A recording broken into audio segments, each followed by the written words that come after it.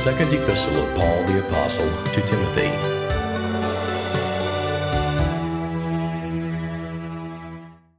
Second Timothy 1. Paul, an apostle of Jesus Christ, by the will of God, according to the promise of life which is in Christ Jesus, to Timothy, my dearly beloved son, grace, mercy, and peace from God the Father and Christ Jesus our Lord.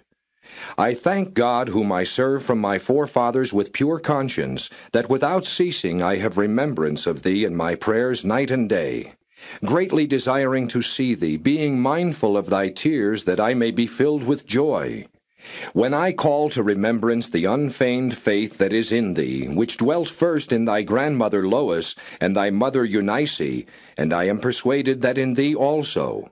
Wherefore I put thee in remembrance that thou stir up the gift of God which is in thee by the putting on of my hands. For God hath not given us the spirit of fear, but of power, and of love, and of a sound mind. Be not thou therefore ashamed of the testimony of our Lord, nor of me his prisoner, but be thou partaker of the afflictions of the gospel according to the power of God, who hath saved us and called us with an holy calling, not according to our works, but according to his own purpose and grace, which was given us in Christ Jesus before the world began, but is now made manifest by the appearing of our Savior Jesus Christ, who hath abolished death, and hath brought life and immortality to light through the gospel, whereunto I am appointed a preacher and an apostle and a teacher of the Gentiles. For the which cause I also suffer these things. Nevertheless I am not ashamed, for I know whom I have believed, and am persuaded that he is able to keep that which I have committed unto him against that day. Hold fast the form of sound words which thou hast heard of me in faith and love which is in Christ Jesus. That good thing which was committed unto thee keep by the Holy Ghost which dwelleth in us. This thou knowest, that all they which are in Asia be turned away from me, of whom are Phygellus and Hermogenes. The Lord give mercy unto the house of Onesiphorus, for he oft refreshed me, and was not ashamed of my chain. But when he was in Rome, he sought me out very diligently, and found me. The Lord grant unto him that he may find mercy of the Lord in that day. And in how many things he ministered unto me at Ephesus, thou knowest very well. 2 Timothy 2. Thou therefore, my son, be strong in the grace that is in Christ Jesus. And the things that thou hast heard of me among many witnesses, the same commit thou to faithful men, who shall be able to teach others also. Thou therefore endure hardness as a good soldier of Jesus Christ. No man that warreth entangleth himself with the affairs of this life, that he may please him who hath chosen him to be a soldier. And if a man also strive for masteries, yet is he not crowned, except he strive lawfully. The husbandman that laboureth must be first partaker of the fruits. Consider what I say, and the Lord give thee understanding in all things. Remember that Jesus Christ of the seed of David was raised from the dead according to my gospel, wherein I suffer trouble as an evildoer, even unto bonds, but the word of God is not bound. Therefore I endure all things for the elect's sakes, that they may also obtain the salvation which is in Christ Jesus with eternal glory. It is a faithful saying, for if we be dead with him, we shall also live with him. If we suffer, we shall also reign with him. If we deny him, he also will deny us. If we believe not, yet he abideth faithful. He cannot deny himself. Of these things put them in remembrance, charging them before the Lord, that they strive not about words to no profit, but to the subverting of the hearers. Study to show thyself approved unto God, a workman that needeth not to be ashamed, rightly dividing the word of truth. But shun profane and vain babblings, for they will increase unto more ungodliness. And their word will eat as doth a canker, of whom is Hymenaeus and Philetus, who concerning the truth have erred, saying that the resurrection is past already, and overthrow the faith of some. Nevertheless, the foundation of God standeth sure, having this seal, the Lord knoweth them that are his. And let every one that nameth the name of Christ depart from iniquity. But in a great house there are not only vessels of gold and of silver, but also of wood and of earth, and some to honor and some to dishonor. If a man therefore purge himself from these, he shall be a vessel unto honor, sanctified and meet for the master's use, and prepared unto every good work. Flee also youthful lusts, but follow righteousness, faith, charity, peace, with them that call on the Lord out of a pure heart. But foolish and unlearned questions avoid, knowing that they do gender strifes.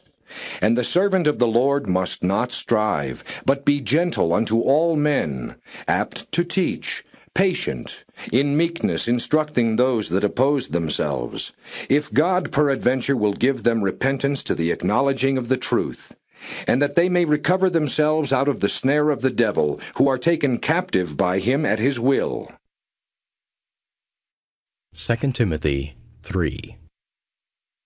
This know also, that in the last days perilous times shall come. For men shall be lovers of their own selves, covetous, boasters, proud, blasphemers, disobedient to parents, unthankful, unholy, without natural affection, truce breakers, false accusers, incontinent, fierce, despisers of those that are good, traitors, heady, high-minded, lovers of pleasures more than lovers of God, having a form of godliness, but denying the power thereof.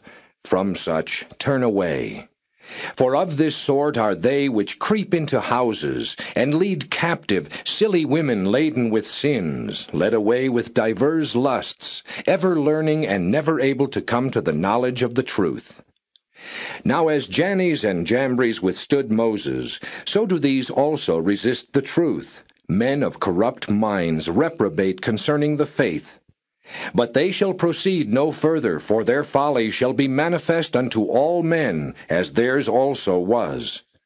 But thou hast fully known my doctrine, manner of life, purpose, faith, long-suffering, charity, patience, persecutions, afflictions, which came unto me at Antioch, at Iconium, at Lystra, what persecutions I endured.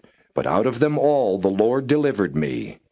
Yea, and all that will live godly in Christ Jesus shall suffer persecution. But evil men and seducers shall wax worse and worse, deceiving and being deceived. But continue thou in the things which thou hast learned, and hast been assured of, knowing of whom thou hast learned them. And that from a child thou hast known the holy Scriptures, which are able to make thee wise unto salvation through faith which is in Christ Jesus. All Scripture is given by inspiration of God, and is profitable for doctrine, for reproof, for correction, for instruction in righteousness, that the man of God may be perfect, truly furnished unto all good works. 2 Timothy 4. I charge thee therefore before God and the Lord Jesus Christ, who shall judge the quick and the dead at his appearing and his kingdom. Preach the word. Be instant in season, out of season. Reprove, rebuke, exhort with all longsuffering and doctrine.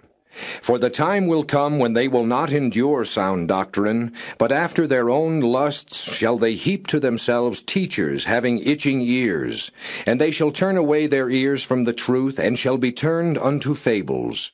But watch thou in all things, endure afflictions, do the work of an evangelist, make full proof of thy ministry. For I am now ready to be offered, and the time of my departure is at hand. I have fought a good fight, I have finished my course, I have kept the faith. Henceforth there is laid up for me a crown of righteousness, which the Lord, the righteous judge, shall give me at that day, and not to me only, but unto all them also that love his appearing. Do thy diligence to come shortly unto me.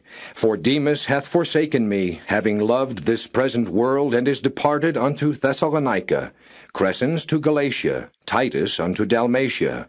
Only Luke is with me. Take Mark, and bring him with thee, for he is profitable to me for the ministry. And Tychicus have I sent to Ephesus. The cloak that I left at Troas with Carpus, when thou comest, bring with thee, and the books, but especially the parchments. Alexander the coppersmith did me much evil. The Lord reward him according to his works. Of whom be thou ware also, for he hath greatly withstood our words. At my first answer no man stood with me, but all men forsook me. I pray God that it may not be laid to their charge. Notwithstanding, the Lord stood with me and strengthened me, that by me the preaching might be fully known, and that all the Gentiles might hear. And I was delivered out of the mouth of the lion. And the Lord shall deliver me from every evil work, and will preserve me unto his heavenly kingdom, to whom be glory forever and ever. Amen. Salute Prisca and Aquila and the household of Onesiphorus. Erastus abode at Corinth, but Trophimus have I left at Miletum sick. Do thy diligence to come before winter. Eubulus greeteth thee, and Pudens, and Linus, and Claudia, and all the brethren. The Lord Jesus Christ be with thy spirit. Grace be with you. Amen.